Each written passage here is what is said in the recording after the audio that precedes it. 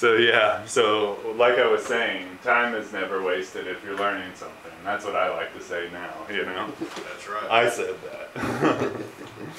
Okay, so did you wanted to do something, PV equals nRT or something like yes. that? Okay, so have a good one, Alan. If you're, My evaluation. oh, you let me do this one and I'll Okay, get cool. that for you. I'm not in no giant. Okay, cool, yeah. Is there a particular one of these that you want to do, or? Yeah, all of it is pretty much the same, just different ways. I pick one. Okay. We wouldn't do it. Okay, let's try this one. It says 1.30 liter balloon is taken from room temperature, 25 degrees Celsius, and placed into a freezer at negative 11.5 degrees Celsius. What's the new volume? So you can, like I was saying, you can do all these PV equals nRTs, or all these gas laws by using PV equals nRT. So you just do PV equals nRT 1, 1, 1, 1, and you don't put the 1 on the R because it's constant, and then you divide it by PV equals nRT, but P2, V2, N2, R, T2, okay? So R is the same, so it cancels out. So let's just write down what the problem gives us now. So T1 is the initial temperature, and it says that's room temperature, 25 degrees Celsius. But you can't use degrees Celsius. What do you got to use? Kelvin. Kelvin. And how do you get that from So degrees Celsius? Plus 273. So 25 plus 273. What is that? 298. 298 Kelvin. Okay. So it also gives us T2, which is cool. Okay. And that says negative 11.5 degrees Celsius. So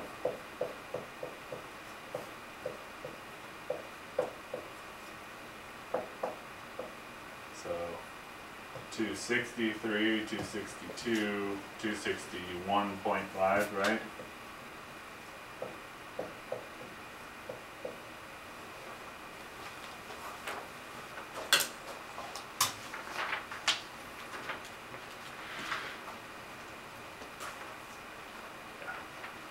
Okay, and it also gives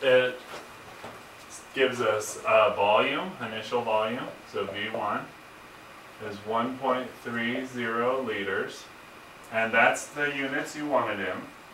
Okay, and then V2 is what we're looking for. It says what's the new volume. Okay, so notice the only things that changed are the temperature and the volume. Does that make sense? Yeah. So, if that's the case, did the pressure change? No. Nuh-uh. So P1 and P2 are the same, is what it's saying. Okay? Did the volume change? Yeah. So are V1 and V2 different? Yeah. So we got to leave that like that. So let's bring those down. V1 divided by V2 equals. Did the number of moles change? No. No. So N1 equals N2, right? Mm-hmm. So we can cancel that. And did the temperature change? Yes. So we got to bring that down. T1 does not equal T2. So we do that. Okay. Does that make sense? Yeah. So there's a bunch of these gas laws. You can do them all like this. So all you really got to remember is that PV equals nRT. It makes it a lot easier. Well, we're looking for V2, okay? So the easiest way for me to get there, I like to get there just by flipping everything over, right? So if you flip one side, you can flip the other one, okay? So we're going to turn this into a different equation.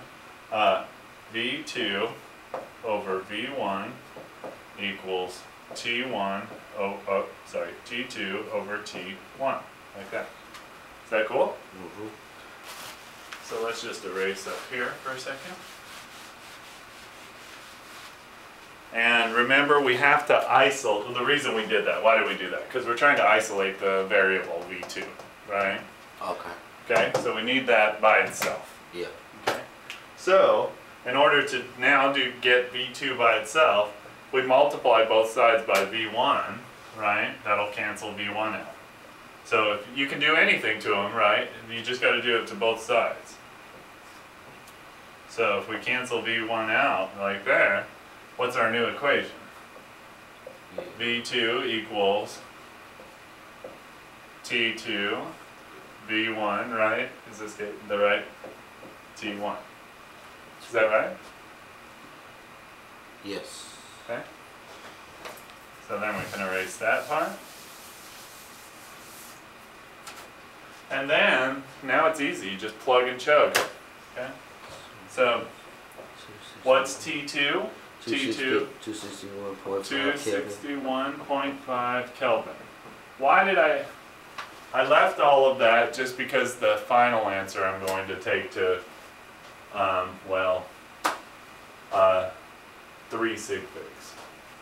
Okay, so V1 is going to be 1.30 liters.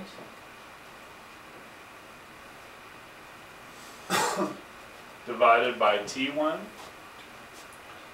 which is 298 Kelvin. Notice, Kelvin divided by Kelvin cancels, and you're left with what? Liters. Liters. Is that what you want? Yes. Yeah, because you're looking for a volume. That's awesome. So, do liters. And then all we got to do now is take 261.5, multiply that by 1.3, divide that by 298, and I got 1.14 liters.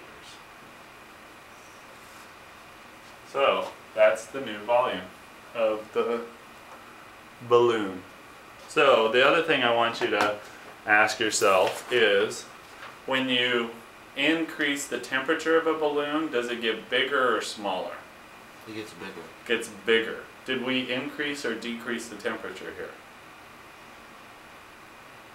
We took it from room temperature, put it in a freezer. So what did we do? It decreased? Well, is that what happens when Yeah. you put things in a Yeah. freezer? So then remember, it's not all in the chemistry book, okay? Yeah. So if you put something in the freezer, what happens to the temperature? It goes down. Goes down, right? So you would expect the balloon to get bigger or smaller? Smaller. Did it get smaller? It's 1.14 Yes. smaller than 130. 1.30? Mhm. Yeah, so that's your final check. Okay, so make sure you use your brain, not just your chemistry and canceling units, because put in the freezer, it's going to get smaller. Cool? Any questions? Nope.